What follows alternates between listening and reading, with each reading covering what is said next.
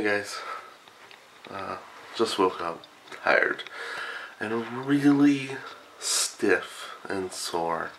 I never expected that. I don't even, after, I guess staying in one position for so long, I didn't really know what to expect. But now I know. Gonna go to the, to breakfast. And I don't know, it's Oasis in St Augustine. I'll give a review.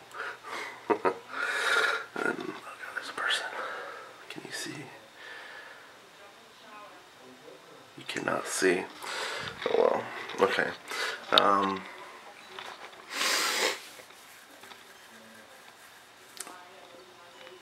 Okay, bye.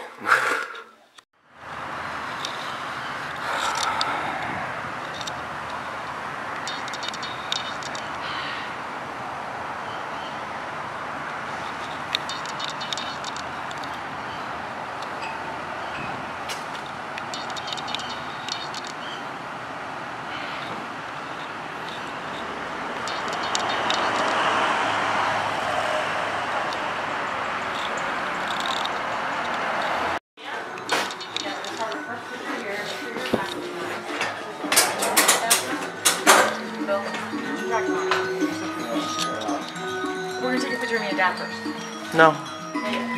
Because we're taking a video. Please don't. We're taking a video. It doesn't mean stand still. Stop it.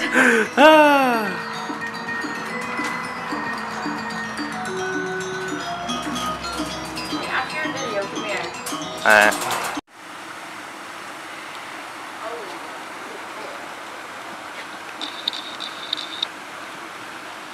This is where the times are different. Feeding times in here. So the bigger goat over here. Oh my god. A little bit bigger, I'd say. Yeah, so the finer feeding's over there, but these are the bigger gators here. Look at that one. Jesus Christ, they're just so big. They're just ginormous. The one way in the far back, he just like thumped his tail, and I feel like I could feel it on the ground. Like that. A little wider. Good job, buddy. So it's awesome to be able to show off how intelligent they are, show off some doing Chip. Come on, Chip. Little wider. Good job, bud. Not you.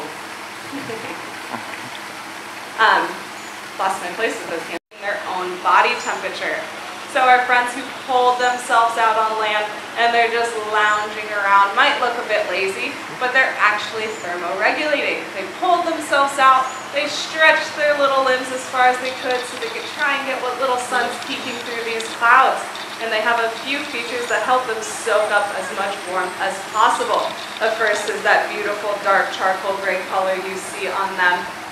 Of course, you know, if you wear a dark shirt on a bright sunny day, you're a lot hotter than if you wore a light colored shirt, right? Don't worry. Those little bumpy ridges are called osteoderms. They're bony platelets sewn right in the skin, separate from the rest of the skeletal system, and they're covered in a network of blood vessels. So when they're laying...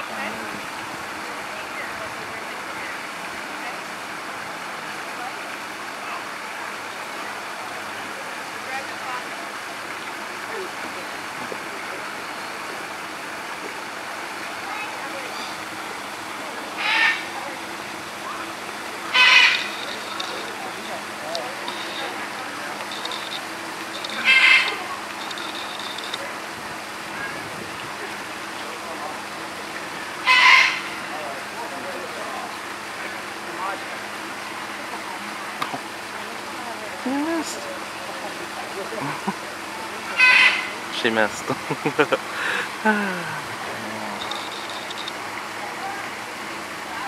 think she cut it on purpose. Think?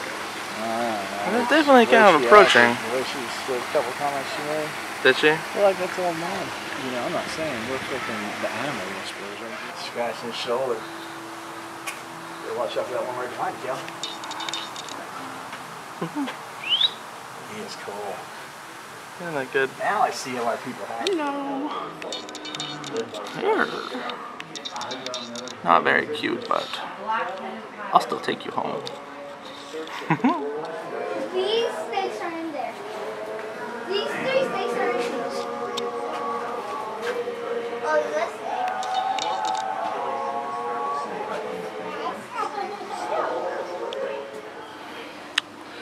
Back of the park. Reminds me of Jurassic Park.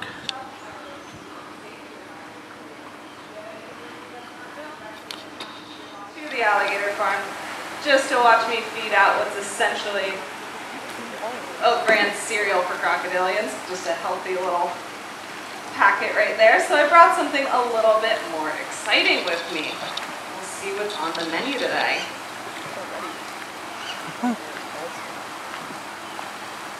Most importantly here at our park, it's enriching for our alligators. For them to be able to be tactile with something that's more like what they might eat in the wild, it's very stimulating for them physically and mentally. Also, obviously, this rat offers some things that a pellet can't, right? It's got meat, fur, bones, guts, everything that makes an alligator very, very excited. And I see you down there so excited. You want to come up and get it?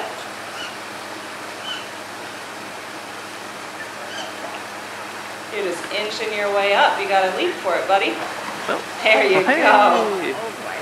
Oh my. Now a little bit more about our park. We have been here for over 120 years, but we did get our start across the street in what is now Anniston. Anything that comes along when it does come along. But obviously, they can handle a little bit more than a rat. You've probably seen on TV them taking down wild pig and adult deer. Now that's this size, that's definitely possible. But even at this size, you still need a way to consume and take down that animal. You want a little treat, sweetie? And you'll see it looks like she's chewing that rat up, but she's actually more positioning it in her mouth so she can tilt her head back and let it fall on down. They don't have the same throat muscles as we do. And when they do grab on,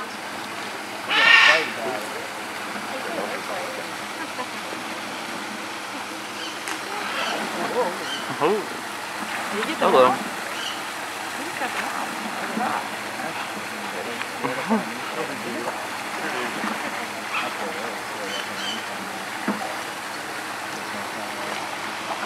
That'll be an out from underneath all the turmoil. So eat it off the jar. It's like, shoot. Hello. Yeah.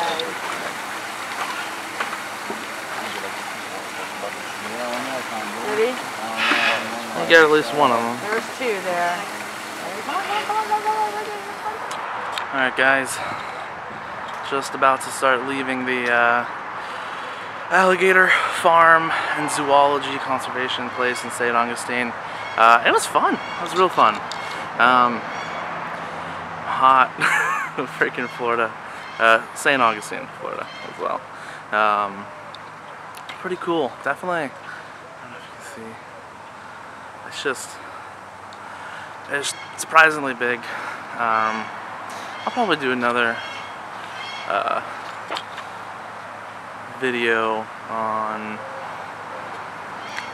the animals and how they're kept and stuff. I don't know. You hate seeing it, you know. I hate taking. I mean, I have took hundreds of photos. I don't know, but it is about to start raining. It looks like. You can see it's pretty ugly, and I'm either going to be heading home tonight or tomorrow morning. Regardless, the weather is going to be very, very poor. Good thing I brought my rain gear. Got to in Florida. I'm probably going to head back to the condo hotel now. Peace. Hopefully the traffic, the audio wasn't terrible. But, alright, have a good one, guys. Nope. I can't really. Not really getting good. Well, looks like there's a rain, and it looks like it might be to stay for a while. I don't wanna ride in rain.